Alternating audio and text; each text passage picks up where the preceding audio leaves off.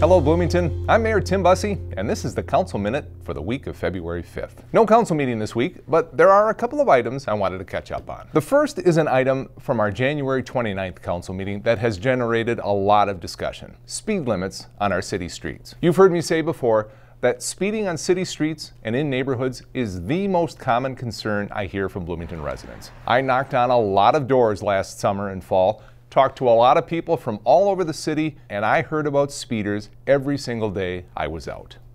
And this is not a new concern. I brought up the need to slow drivers down in January of 2020 during my first council meeting as mayor. Staff shared this graphic at our meeting. Now, it stands to reason that the risk to pedestrians increases as driver speed increases. But this graphic shows that increasing speeds by 5 miles per hour doesn't increase the risk to pedestrians incrementally. The risk increases exponentially. Driving too fast is a public safety issue. It's a quality of life issue, and it's a common courtesy issue. We need to slow people down. Prior to 2019, the state of Minnesota had sole authority for establishing speed limits on all roads in Minnesota, including local city streets.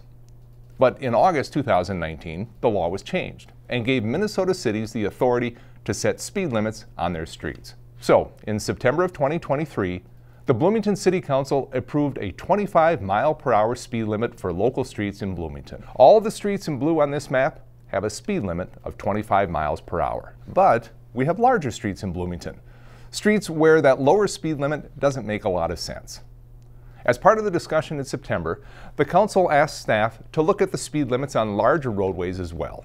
Staff did the work, and last Monday presented a draft set of speed limits ranging from 25 to 35 miles per hour for the larger roadway system in the city. Well, what does that mean? Obviously, speeds on the highways and the interstates can't be changed, although many times the speed on 494 doesn't top 25 miles per hour. We also have a number of county roads that are larger and carry a greater load of traffic, but the city isn't allowed to change the speed limits on county roads either. A good portion of streets like Normandale Boulevard, France and Penn Avenue, Old Shakopee Road, and Nicollet and Portland Avenues, they are all Hennepin County roads, and those speed limits will remain as posted, except in the areas where they become city streets.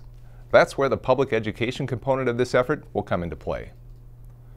Beyond those exceptions, staff took a look at other large streets, typically referred to as collector streets, and offered some thoughtful suggestions about where it would make sense to set the speed limits at 30 or even 35 miles per hour. Some examples of collector streets that may stay at 35 miles per hour include 98th Street and portions of American Boulevard. Those that would stay at 30 miles per hour would include Lyndale, Nesbitt, 86th, 90th, and others. The next steps on all of this are for staff to work on code revisions and do the necessary legal work, and to continue to gather public input. There's a very good discussion underway on this issue at Let's Talk Bloomington. I'd encourage you to check it out and chime in with your thoughts. Ultimately, we know that just changing the speed limits won't change driver behavior. We also know that simply writing more tickets isn't the answer either. It's going to take a combination of increased enforcement, changing the environment, the speed limits where possible, and educating people about these speed reduction efforts. Hopefully then, we'll see drivers slow down. On Monday, it was announced that Minneapolis will host the 2029 Rotary International Convention. The event is expected to draw more than 15,000 people from about 120 countries across the globe. If you're not familiar with Rotary, the best way to describe Rotarians is good people doing really good things. This is a great group, and it's a major event. And I want to congratulate Minneapolis and Mayor Fry. I also want to congratulate our city manager, Jamie Verbrugge. Jamie's a proud Rotarian. He also served as the co-chair of the bid committee. Well done. While the event itself will take place at the Minneapolis Convention Center, we know full well that Bloomington's hospitality and tourism industries will see significant benefits from this convention. The event is expected to inject more than $30 million into the Twin Cities economy, and we know a good chunk of that money will be spent in Bloomington hotels, the Mall of America, and Bloomington bars and restaurants. That's good for Bloomington businesses, and it's good for the Bloomington tax base. Big events like this don't just happen. It takes some real effort and a region-wide commitment to getting the work done. Our team at the Bloomington Convention and Visitors Bureau worked closely with Meet Minneapolis, Visit St. Paul, and the Governor's Office to help secure this bid. That collaboration is invaluable, and it shows very clearly how strong this region is when cities work together. It's also a good indication that the groundwork we laid while working on the Expo bid is the foundation for this type of effort. At the press conference announcing the Rotary International event, Governor Walz said to me, "The template you guys established with the Expo bid led to this." Bloomington is a partner in another example of this collaborative effort through a group called Minnesota Sports and Events. Minnesota Sports and Events is a partnership between Bloomington, Minneapolis, and St. Paul with the goal of attracting, promoting, and executing big world-class events. Events like the Big Ten men's and women's basketball tournaments, they're coming up in just a couple of weeks. The USA Gymnastics Olympic Team Trials coming up in June. The NCAA Frozen Four in 2024, and the Women's Hockey Frozen Four in 2025. And the Special Olympic Games and the World Junior Hockey Tournament in 2026. The Twin Cities will host all of those events and likely more in the coming years because of the work of Minnesota Sports and Events.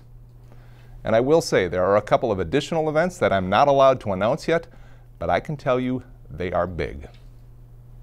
As I mentioned earlier, all of these events will have a significant economic impact. The gymnastics team trials are expected to generate a $50 million local economic impact, and the World Junior Hockey Tournament about $45 million. People who come to these events fly into our airports, they sleep in our hotels, eat at our restaurants, and shop at our retail stores, all of which leads to millions of dollars in new economic impact for the hospitality and tourism industries, which in turn supports jobs. And Minnesota and Bloomington shine on the big stage. Hosting world-class events showcases the region and our city as a safe, vibrant community and a great place to live, work, and play. Finally, earlier this week, the City of Bloomington conducted interviews for our boards and commission appointments for 2024. The city received 47 applications from residents hoping to serve the city on the Advisory Board of Health and the Creative Placemaking, Human Rights, Sustainability, and Parks, Arts, and Recreation Commissions. Each interview panel included one current commission member and one member of the City Council. There were 4 dozen interviews in 5 different rooms over the course of about 4 hours. One person described it as municipal speed dating. Following the interviews, the panels reflected on the applicant pool, focusing on identifying applicants with the most valuable skills and experiences to make an impact on the commission they were applying for.